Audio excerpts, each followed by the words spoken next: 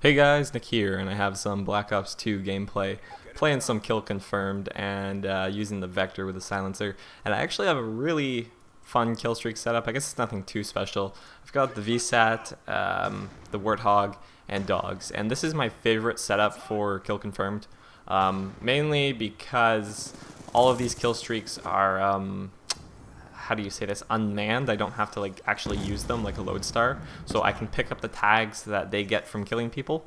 So like my dogs come in, they kill a bunch of people, I see those tags on the map, I can run up, I can pick those up, and then I can get more kill streaks. Same thing with the Warthog comes down, kills like 5 or 6 people, and then I can go pick up all those tags and build up towards my kill streak. And obviously VSAT, because I know where everyone is, I can go towards them, I can, know when there's like 4 people and know not to go towards them.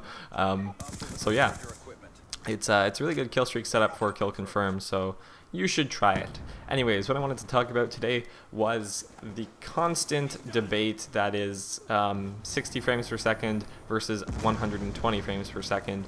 And I did an unboxing of the monitor that I use for gaming, which is the BenQ XL2420T, which is a 120 hertz computer monitor. And people leave comments on that video all the time that are just like insanely annoying because they're very wrong, and I'm going to talk a bit about that today. So first off, I just want to do a quick explanation about frames per second and hertz, because people seem to get confused by this. Hertz is a measurement of how many times something happens in a second. So if you have a 60 hertz monitor, that means that the monitor is refreshing 60 times in 1 second, like 60 frames per second. So if you're outputting video at 60 frames per second and you have a 60 hertz monitor, then you're perfectly fine. There are no problems there, everything goes well.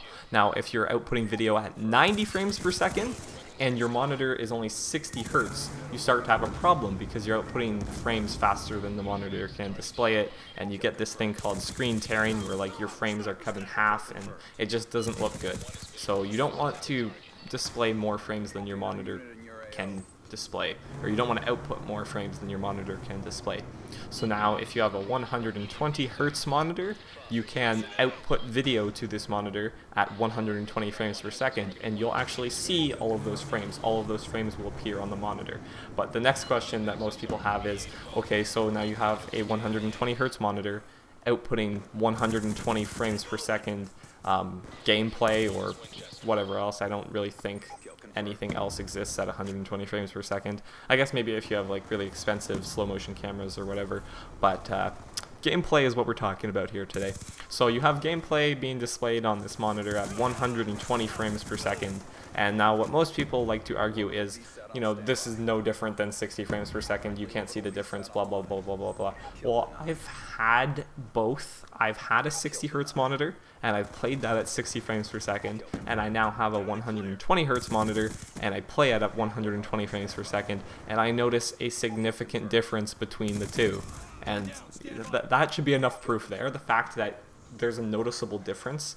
But the argument that most people seem to like to give is that the human eye can only see X frames per second, and this statement is just, it's so wrong. I'm gonna leave a link to an article in the description of this video. Actually, just a second here, just a second. Boom! I was on a 40 kill streak, got killed by that car somehow, which blew up from my Warthog, which for some reason decided to shoot that burning car as I walked past it. Good job, Warthog. Anyways, I'm going to leave a link in the description of this video to an article that talks all about this whole frames per second, how many frames can the eye see or whatever, blah blah blah. So yeah, just click that if you're still in doubt or whatever. It's pretty long, you can read it if you're probably not going to, but whatever, go ahead. So yeah, the argument that most people give is that the human eye can only see X frames per second, and this is just not true, because the human eye is not a camera. It is not a monitor. It's not some sort of robot. It's not any sort of digital device. It's organic. It's biological. I don't really know how to put this. It's it doesn't see in frames per second. Your eye sees in a constant stream of data. So there's not really a limit. Now most people are like, oh, when you flash a light so fast, eventually you can't see it. I don't really care. The human eye does not see in frames per second. There's a noticeable difference between 60 frames per second and 120 frames per second. And while it is noticeable, to some people it may not be huge. Now, what I find a big difference is between the two is that 120 frames per second is much smoother because obviously there's less like gaps in between motion, so motion seems much more smooth and much more fluid. And I don't know, it's just a much more pleasant experience to me, especially when you have a fast-paced game. I didn't like that depth there. Especially when you have like a fast-paced first-person shooter and you're moving around a lot. Like, I can look around really quickly and actually see things without them going blurry, which is something you can't do in 60 frames per second. Like, sometimes I'll walk into a room and I want to check the corners because, you know, some kind people like to sit in corners in rooms. So I'll walk into a room and I'll quickly check the corners and you know, look for people, and I can move really quickly and actually see what's going on, like, clearly. Like, I guess maybe you can see in 60 frames per second, but it's going to be a bit blurrier. So I find that's where it makes the biggest difference. And I don't know, to me, like, I immediately noticed the difference between the two. Like, one time I accidentally had my monitor set at 60 frames per second, and I knew within the first 10 seconds of playing that something wasn't wrong. Eventually, or that something, sorry, that something was wrong. And eventually I realized that, you know, my monitor was set to 60 frames per second, or sorry, 60 hertz instead of 120.